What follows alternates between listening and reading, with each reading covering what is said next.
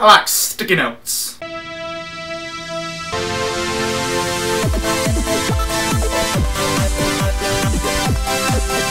Hey guys, welcome to today's No Good Daily Update. Now yesterday you guys may or may not know that I went and saw the movie Please Subscribe about famous YouTubers and their up and coming on YouTube, which I planned on reviewing today, but then I thought about it. 95% of you guys probably haven't seen the movie yet, and would like to.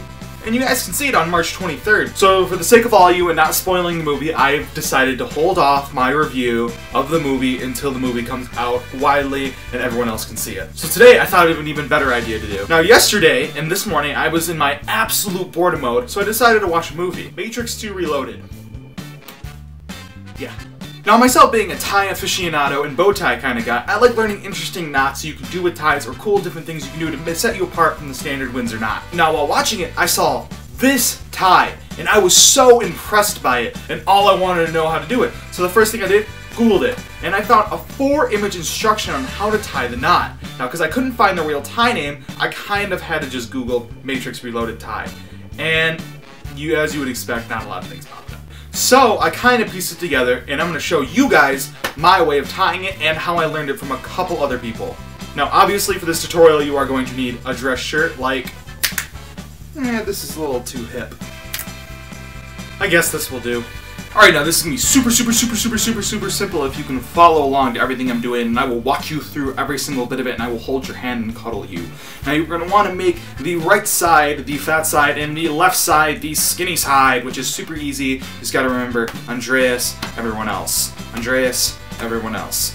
Alright, so now you're going to take the fat side and make it about a little bit above your belly button, so it's almost like a bib, so you have a really long left side. Super easy to do, you guys have got this. Now you're going to want to pinch this part right here after you pop your collar, because I haven't done that yet. Alright, so now you're going to want to take this side right here, pinch, and you are going to want to fold it over like this, and go from behind it, and pop it out like that, and pop it out, and pop it out. Alright, now keep that pinched, it's going to be super hard. No, I'm kidding. Now you are going to want to take this side, go over the left, and go behind this while kind of tracking along with it. And you are going to want to pull this through like that. Here we go. Now some cultures like to call this the hentai tie because it looks like an alien penis. That is a lie. No one calls it that. Now you're going to want to take this and you're going to want to go over like that. You got to do it quick because the alien penis will grab your hand if you do not. Now you're going to want to go behind and like a rocket ship, it's coming right out. Yeah, you see that 3D?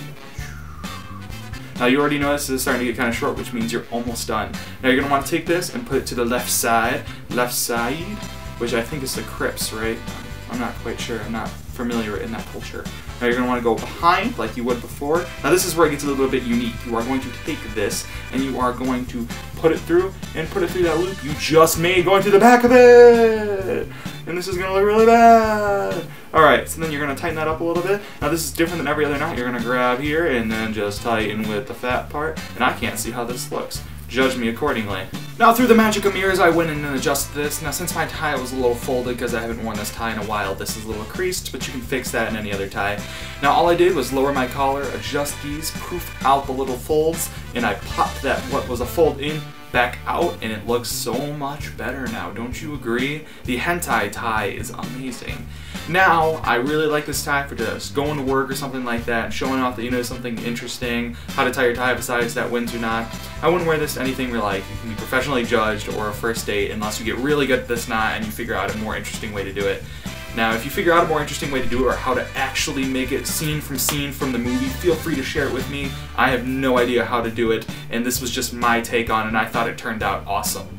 I would love to see pictures of you guys doing this with any other tie, boy or girl. I would love to see them, so keep sending those pictures to me and send me pictures of your tie. Thanks for watching. I hope you enjoyed my tie tutorial. I love tying ties, and I hope to be doing more in the future, and maybe even a bow tie sometime soon, because I know everyone loves those red bow ties from Doctor Who.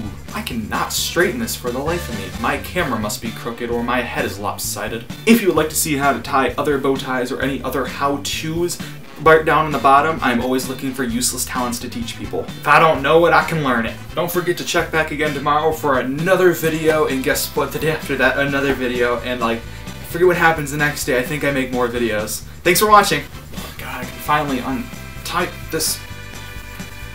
So many freaking folds. Oh god. There's more. More. Ah.